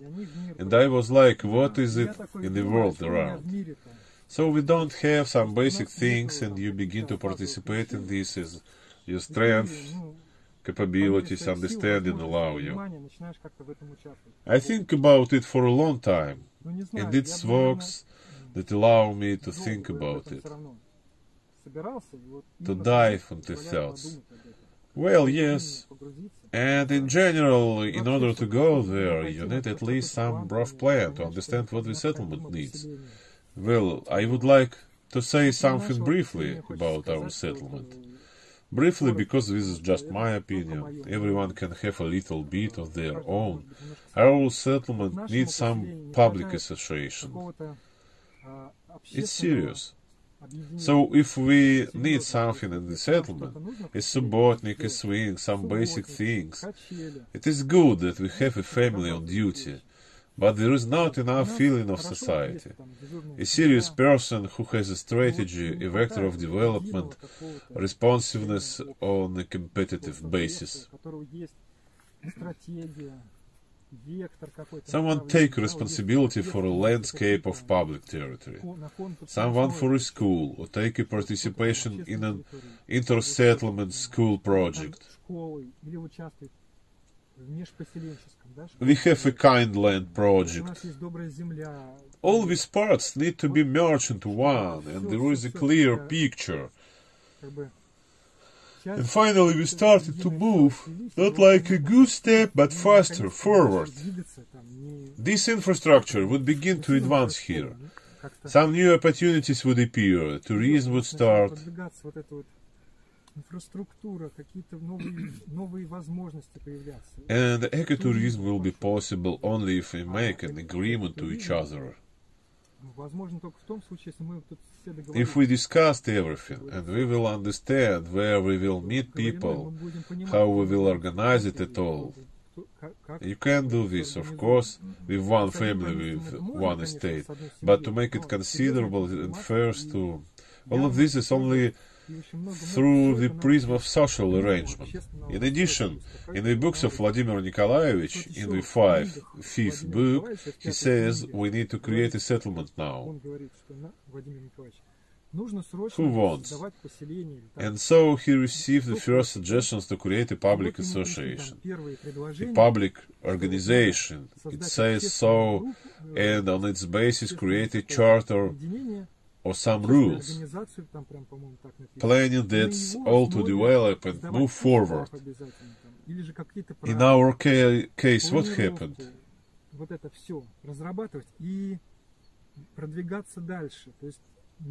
We came with this principle, got our hectares and settled on them, and stuck in everyday life. Oh, how beautiful everything there was cool. We began to plant, but we missed its moment, when the energy dispersed. But it was necessary to hold it and still communicate more tolerance for some different opinions. But joint projects had to be invested from the beginning and not let go. Well, if you let me, I will comment too. Maybe you can cut it out later. Your thoughts are very close to me, but I may have some singular opinion about it. That the communication is needed, and that we do not have it enough, I absolutely agree. Although, on the other hand, in comparison with the countryside of modern Russia, I believe that we have public affairs here, just smoke with a beam, are developing rapidly. We have a lot of holidays here, these social centers, various events. And in this sense, it is great. But it's clear that we want even more. But in fact, and this is my vision, I also analyzed how did it happen, and it seems to me that we are going by the completely natural way. It seems on the one hand that it is slow, and on the other hand I come to the conclusion that it's quite normal, according to our training. What's the matter? In the beginning we all read the books, but we understood the ideas described, very many ideas are diametrically opposite. It is amazing how you can understand the same letters, the same words, in completely different ways. But it is so. And this is our first generation of the creators of family estates, in my opinion. It is engaged in this separates of these grains from the chaff. And this is a very important task for us. Because, in the beginning, there were many illusions. That is, here you are talking about how the roads had to be done. But I remember in the 2000s, when I was on the forum, Anastasia.ru, people seriously discussed whether roads were needed at all. It would be better not to do them. Therefore, the car is parked at the entrance to the settlement and then by horse, bike or on foot. And there were many such ideas. There were also such moments I just did not know how to react to them. We need to decide what to do, how to organize the community site. He says, why are you talking about the community site? We need to think about how to populate the planets nearby. Well, there are many such questions. In my opinion, we have an evolution of our opinion, and they are becoming more simple, down to earth. And to be honest, this makes me very happy, that we are somewhere closer to the earth in this sense.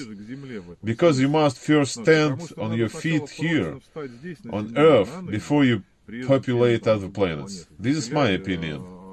And there are many discussions. I thought about it too. I had such a thought. Maybe even someone will not like it, but it seems to me If you imagine what kind of active discussions we had at the beginning of the creation of settlements, how much something was discussed, if you imagine that these are our active discussions, if millions of people really began to build family estates, and these active discussions multiply from several thousands, how many of us are throughout the country to several times more, to millions of people, it would turn into some kind of battle. That is our task now, to determine what it really should look like. Here is a simple question. Electricity, is it necessary? Is it not necessary? There are still a lot of opinions on this matter. There are ardent opponents of central electricity. There are supporters. What is correct? Can we use cars or not? Other benefits of civilization? This is how I formulated it to myself. I was just trying to follow the logic. After reading Migret's books, it sounds like this. Many perceived Anastasia's lifestyle, as described in books, as an ideal. And since it is an ideal, one must strive for it. And you should achieve it as quickly as possible. Well, how can we get there? Well, give up the benefits of civilization as quickly as possible. And it seems to me that this is not meant by the books.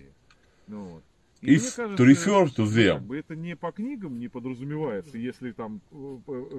Well, these people who offer this, they miss such a moment from books. The truth is in the unity of opposites. And our task, yes, you are right, we are the first generation. Our task is to figure out whether we still need electricity or not. How are we going to negotiate? Yes, and these discussions, we must find answers to them. These are our kind of reconnaissance detachment of how many thousands of people there are all over the country, and we will find the answers. But it will take some more time. And during this time, just the first family estates will turn into such beautiful pictures that no one will need even who comes to read any books. That is, a person came, looked, then looked at his concrete box in the city, then he looked again and thought, what about me? How? However, it is just obviously. And that 1.5 hectares is not 1.5 hectares of potatoes, but 1.5 hectares of beauty. In short, I'm talking about the fact that it makes some sense, that we have it happening gradually. And on the one hand, it seems that it is slow, but on the other hand, it is logical, and it should be so. And even faster, we don't need to rush. Everything, apparently, is foreseen. By the way, I am already so well a lyrical digression. I was just reviewing old recordings of Vladimir Nikolaevich's speeches. There the 99th year was saved somewhere on YouTube, the year 2002, and in one video I noticed he says what Anastasia said about by the way, I did not see it in the books, it was he who verbally said that Anastasia said, the first wave will consist of 9,000 people. I can be confused, maybe 9,000 family estates. This is the first wave, and later development will go on further. But based on Vladimir Nikolaevich's speech, I realized that he saw the first wave as very quick, and immediately after it would be more waves. But in fact, apparently this was not meant. Apparently it was implied that the first wave rolled out and it must pass. That is, it may require, well, tens of years before we understand all this, before we get it all settled and it's clear what it's like. Because it seems to me a good family estate has a certain period of maturity. When you imagine there, you plant it, I don't know, I have a linden alley. When it blooms, it will be an abrupt development. The bees with buckets will carry this honey. This is a completely different situation compared to when it is not yet blooming. And I think that there will be, in my opinion, the maturity of the estate will be in 20-30 years. It is clear that then you will have a lot of apples. Wait, another 15 years? Well, how? Well, when your linden trees are blooming. Orchard apples can be obtained much earlier. It is clear that in 20-30 years, if you did everything right, we will have nowhere to put these apples. We will have so many of them that it will be possible to take them out in wagons. In principle, experience is accumulated in order to achieve all this faster. Yes, but nevertheless, as you know, 9 women will not give birth to each other in 1 month, and you will have a century-old oak only in 100 years. There are no other options. That's what I'm talking about. This is still conditional, 20-30 years. In fact, age-old trees with same cedar that could grow for 550 years, well, in 30 years you will have the only 30 years old. But that, in this sense, mature family estate, maybe it should be 300 years old. But that's a completely different story. Sorry, I've been talking too long. You are already tired, in my opinion. Dear spectators, I hope you were interested. Something of our experience will be useful. No wonder Anatoly and I spent 2.5 hours around our estate. We examined everything, tried to remember something that is important, which might be helpful for someone. Write comments. What would you be interested to know? You write about it. Yes. What topics? Yes, because we are still training, and as I keep telling Sasha. That is, it turns out, and had the first video with me, I told it myself, I interviewed myself, and the second here with Sasha, who is taking pictures, organizes the shooting, edits. My love is shooting today, by the way. To shoot his video, yes, we had to engage Dasha. She helps us a lot, thank you so much. It's, by the way, 2.5 hours to shoot us, it's very difficult. Thank you very much. So, this is our second video. We plan to continue this work. Maybe part for next year. I hope that this year we will have one more video, maybe to shoot Sasha's parents. They also have a very beautiful estate. In short, we will move in this direction. Yes, they are great. Yes, they are great fellows. They are doing a great job here for all our settlements. They have a very good vegetable garden, a garden. It is very important for us. Well, what else to say? All? Thanks for watching. Yes, thank you, Sasha, for the excursion. Prosperity to your estate. Come on and visit if you pass by. Definitely. I think, of course, it would be very interesting for my wife to see. Well, thank God we'll live nearby, we'll call you and meet. Oh, good luck. We are saying goodbye. Well, my friends, today you looked at the family estate of Sasha and Darya Khanin. There are 12 years of experience in developing their site, starting in 2008, when they had a wedding. And by the way, it was especially interesting to me because my wife and I were at their wedding in 2008. We planted several seedlings. That time it was essentially a bare patch with a few trees at the edge of the plot. Now it is a beautiful forest garden. I really liked it. I saw a couple of points for myself in this video. This is about large greenhouses, which work much more efficiently for us than small ones. And the second point is about clay, its use accelerating the growth of trees and shrubs. To be honest, for me, this is generally completely unexpected information, that clay can thus promote plant growth. I somehow have not noticed this, and I will probably also experiment and try.